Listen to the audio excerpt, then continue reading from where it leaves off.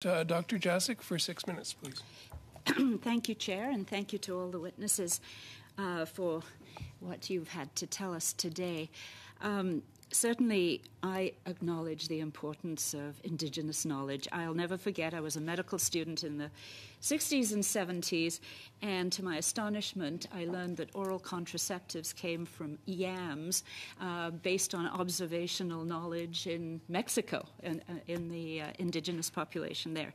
So, and as Mr. Lametti has said, Big Pharma has quite often taken advantage of Indigenous knowledge and appropriated it and changed a molecule here and there and patented all sorts of medications. Having said all that, like Mr. Soroka, I'm really interested in how we can achieve this type of partnership that has been talked about by so many of you.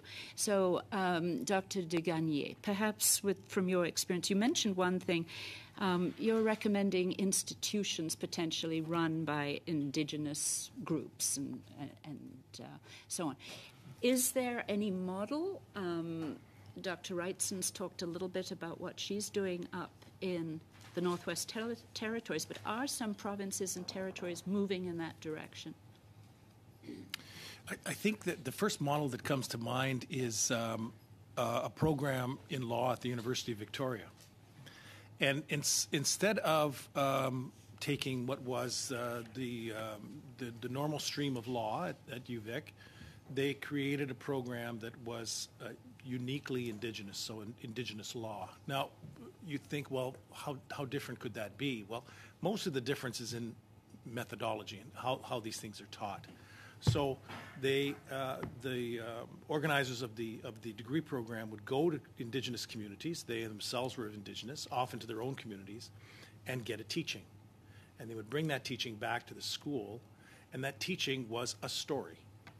And then they would process that story with students to say, here is the story. What do you think this means in terms of how it's interpreted? And what do you think this means in terms of law and policy? And so a lot of this has to be done. This isn't really particularly siloed. What it is it's a unique approach, a unique methodology that honors the ways in which knowledge has been transmitted in our communities for thousands of years. And so I think the only thing I could really caution, and this has been cautioned many times, I'm sure, is to avoid this sort of starting with a Western lens, and then seeking to add in where you can Indigenous knowledge as it's understood through a Western context. Are there other areas, perhaps in health sciences in particular, where you see that kind of a model could be used, or have you seen it used? Yeah, I think it's often used in health communication. So in Indigenous communities where those cultural stories are still strong, that there's a way to communicate health remedies or through this same sort of storying method, to say, here's a story. Now, between the two of us, can we seek to dialogue a little bit about how we understand this story and what it means for your health?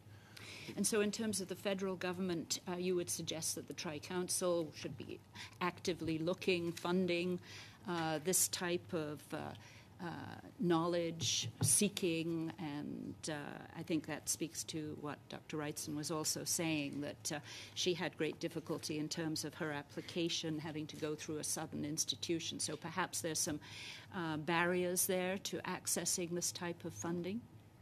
Yeah, I think there is. I think, first of all, in the accreditation process for what constitutes a university, that's certainly been Dr. Wrightson's one of the hurdles there.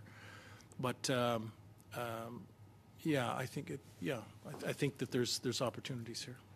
And so perhaps, Dr. Armstrong, you've alluded to some of the difficulties that you had in terms of the studies you were involved in. Is there anything that the federal government can do to enhance this concept of partnership, that really the sharing has to occur right from the start. That has to be the basis. Is there anything that we can recommend? One of the things that reason I was mentioning the Okanagan Center as an institute of higher learning that's mandated by the chiefs of the Okanagan to, make sure that our knowledge and our language and our ways of knowing on the land are included in everything that they're working on, particularly the environment. And I think one of the issues that I was wanting to point out was that there does need to be recognition of the institutions of higher learning that's convened by the nations themselves, by the Indigenous peoples themselves in this work. So that may be a provincial, policy, but I think the federal government needs to really rethink what First Nation lands and jurisdictions are about.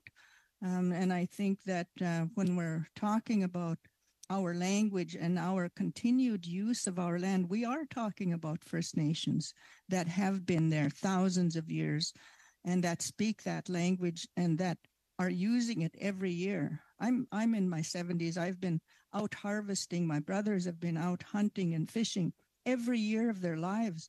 So that kind of in situ understanding and science of our land is not duplicated in universities or by any experts, even if they're Indigenous externally. So that really needs to be given policy.